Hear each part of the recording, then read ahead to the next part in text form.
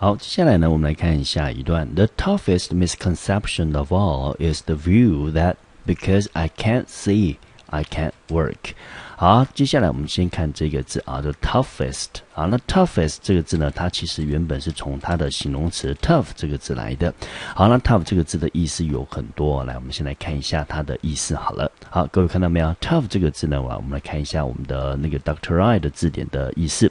它可以当作坚韧的、牢固的、折不断的、老的、咬不动的、强壮的、结实的、顽固的、不屈不挠的、粗鲁的啊，甚至于粗鲁的、强硬的、严格的哦。所以我们就知道这个 tough 这个字呢，其实它的意思很多。那在这边呢 ，tough 这个字呢，我们可以把它翻成所谓的严重的。英文可以等于另外一个字，那个字就是 serious。好，所以他说了 the toughest， 好，看到加了 est， 表示那是个最高级，所以前面呢加上一个定冠词 the。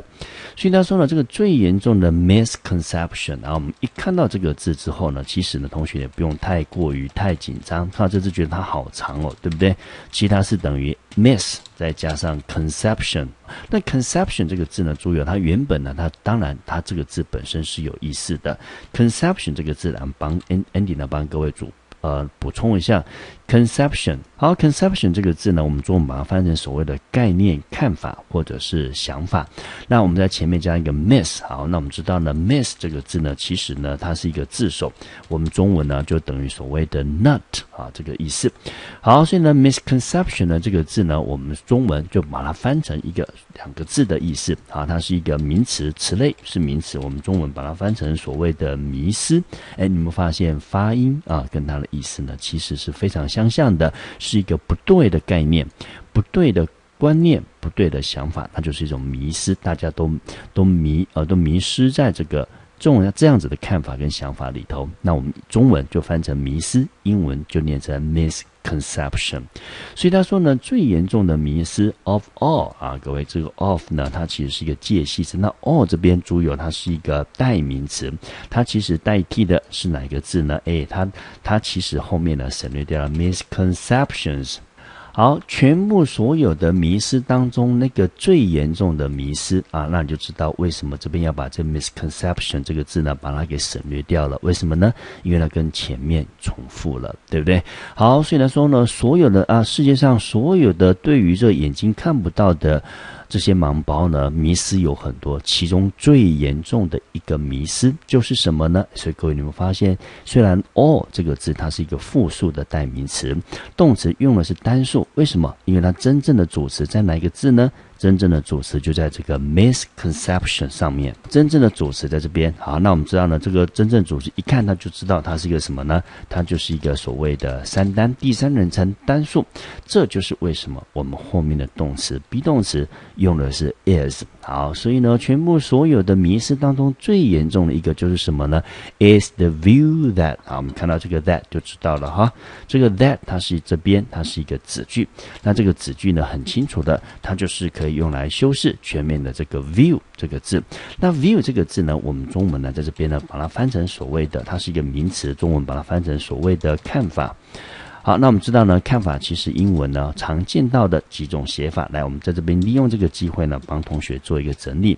我们可以说呢，它是一个所谓的 viewpoint。好 ，viewpoint 就是一个人的看法。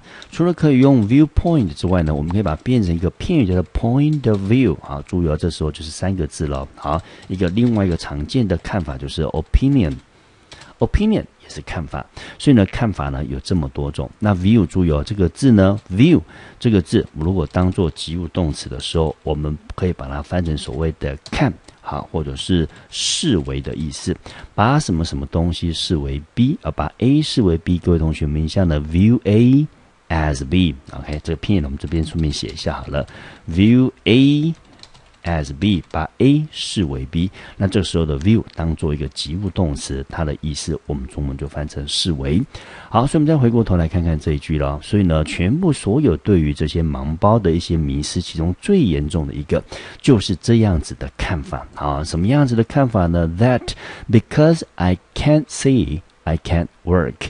因为我看不见，所以呢，我不会工作，我没有办法工作。这个是所有迷思当中对于这些盲包呢一个最严重的迷思。好，我们接下来往下看。I was turned down by over 40 law firms because of my blindness, even though I had a Harvard law degree. I was turned down. 好，我们先看这个片语。这个片语呢，英文呢念成 turn down。好，那 turn down 的意思呢，它其实是一个片语，我们中文把它翻成所谓的拒绝。那这边是一个被动语态，表示呢被拒绝。好，所以他说呢，他被拒绝，被谁拒绝呢 ？By over 40 law firms。好 ，40 这个字，它的意思呢叫做40，但是这边同学Andy 要提醒同学是 for 这个字，中文当作中文的意思是4，对不对？但是呢，40的时候特别要注意到40是 40。好，那 40 呢，它是把 u 给去掉了，再加上 ty 就变成 40这个两个字，特别要注意到，一个有 u， 一个是没有 u 的。所以呢，我被拒绝了，被几个呢 over 这边我们中文翻成超过40家 law firm。好，这 law firms 指的就是所谓的那个律师事务所。那 law 这个字是法律，对不对？ firm 这个字可以当作公司。好，所以呢这边呢我们中文可以把它翻成叫做律师的事务所。那他为什么会被拒绝呢？ Because of， 好，特别注意到了，这我们讲过很多次了。Because 跟 because of 最大的差别在哪里呢？ of 是介系词，对不对？介系词后面要接名词，所以 because of 的话呢，我们中文就把它翻成因为，或者是由于什么什么样的问题。好，那 because 呢，当然了，我们可以有另外一种写法，就是 because 我不要加 of， 但是既然不加 of 的话，表示这个 because 这边它是一个连接词，我们后面要接主词接动词，形成一个所谓的从属子句表原因。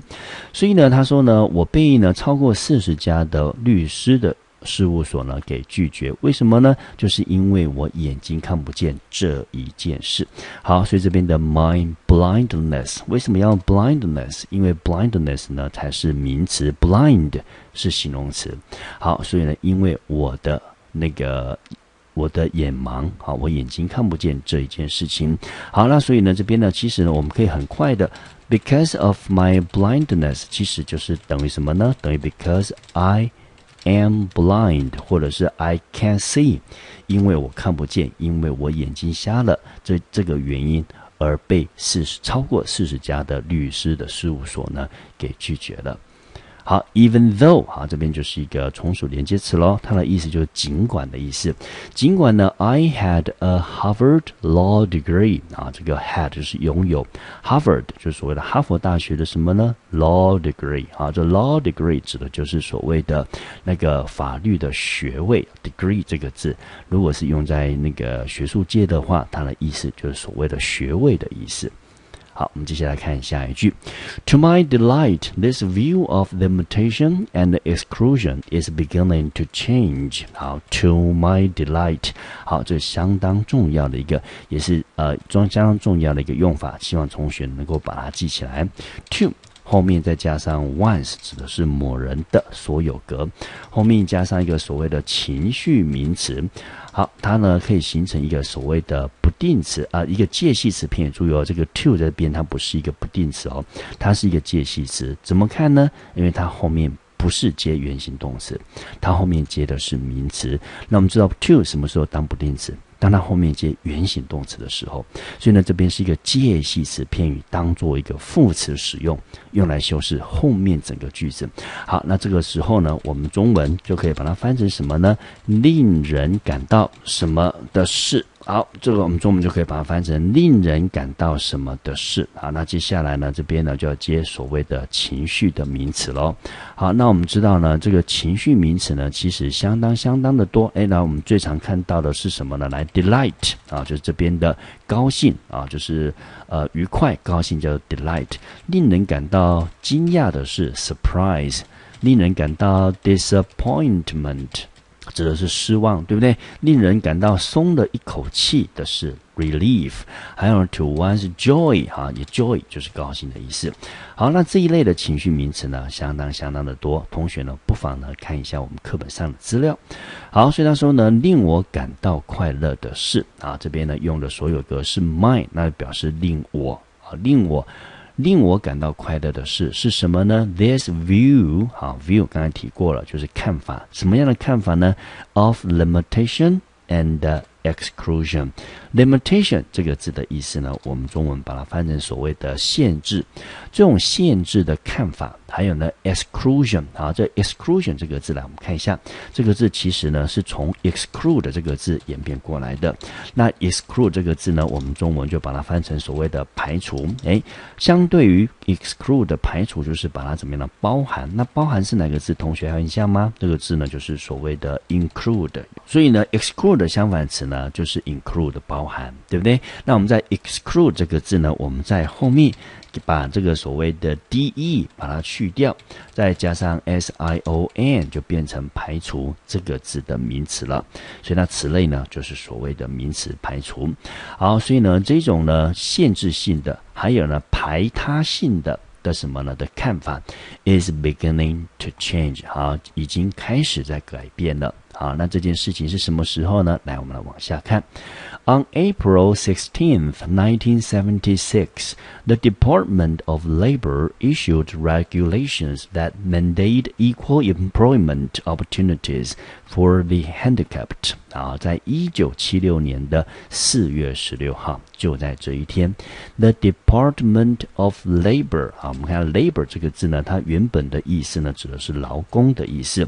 那你看到它都大写了，对不对？好，表示呢这边呢有一个特别的意思。那这边呢，我们中文呢把它翻成所谓的劳工部。那这边的劳工部当然指的就是美国的劳工部了。啊 ，department 指的就是部的意思。所以呢，这个美国的劳工部呢 issue， 好，我们看看这个字 issue 这个字，你看看它后面有加 ed 的，就表示它这个字呢当做一个及物动词来看。所以呢，它发表了、发布了啊，所以 issue 这个字呢，我们中文就可以把它翻成颁布。啊，如果就政府而言，颁布就是颁布一个所谓的规定。好，那 regulation 在这边来 regulation 这边是一个名词，我们中文就把它翻成所谓的规定。